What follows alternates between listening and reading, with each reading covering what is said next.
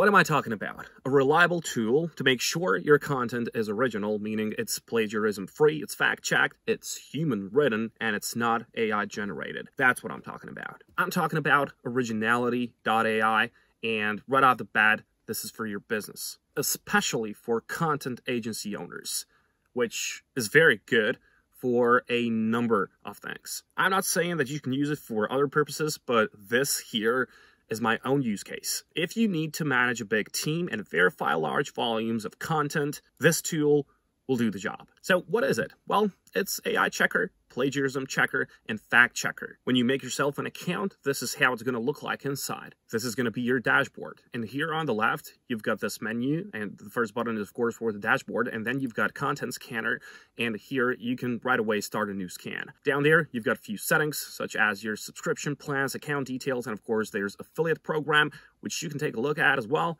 And of course, you can do it directly from the dashboard. Detect AI content. Just click on it, and all you gotta do is to paste the text inside of this box.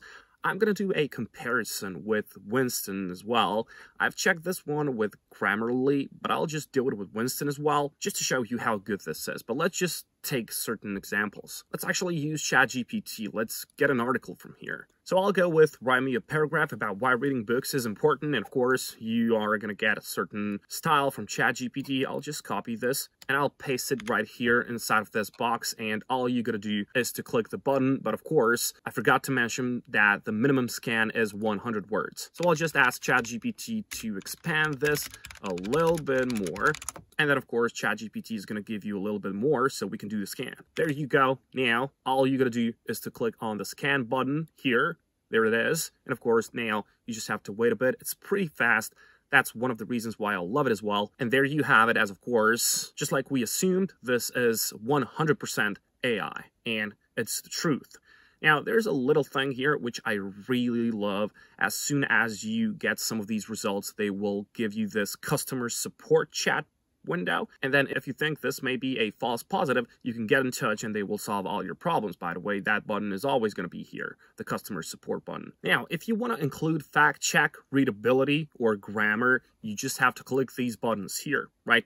And after that as well, just click on the scan button once more, and it's going to check the facts and the readability. Now, how to read this here? As you can see, whichever lines were highlighted in dark red, it's likely AI. And highlighting dark green, it's going to be likely original, right? So here you have color-based solution for you to see whether the text is AI or not. And of course, if you'd like to change anything inside of this text, just click here on the edit mode. And now you can write, delete, whatever, just like your Word document. Now, you can do this in bulk, you can do this in batch, and especially if you have a content marketing agency or if you just run something through that, maybe you're just working for someone on YouTube, and if you want your facts and AI detection checked, this is the right tool for it. But of course, as well, if you're running a blog, let's say, readability score is really, really important for you because, well, Google has to be your friend, right? So readability checker is something that you might want to get for yourself. If you run a blog, that is, or if you run blogs for others, right? Essentially, you can drop service Originality AI so you can just make money with it for yourself.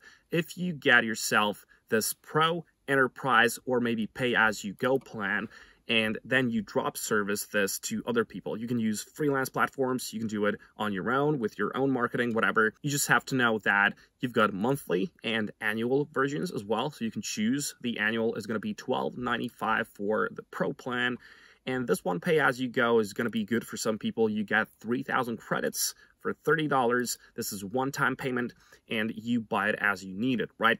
But for more work, for batch work, for drop servicing, I would always recommend getting Pro or Enterprise plan, and it's just going to make your life a lot easier. Now, one more really interesting thing. If you're a writer, you've got a tool for this to help you tell other people to prove that your work is not AI generated. This is something that it's called false positives, right?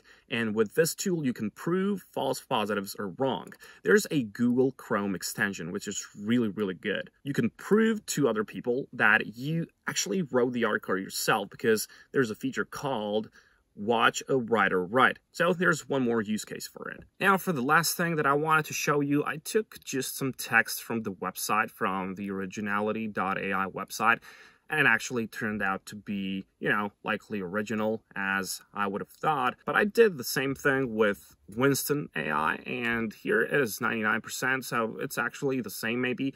But have a look at this. If you head over to the plans that Winston AI has, it's just way more expensive, right? And it doesn't have all of those features that we've talked about. It doesn't have Google Chrome extension for writers, and it's a bit more messier.